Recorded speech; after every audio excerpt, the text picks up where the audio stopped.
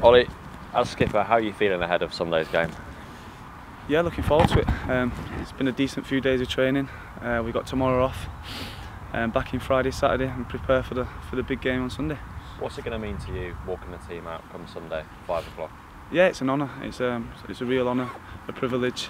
I'm looking forward to it. It's a massive game for the supporters, for the fans, for the club. We as players are certainly looking forward to it.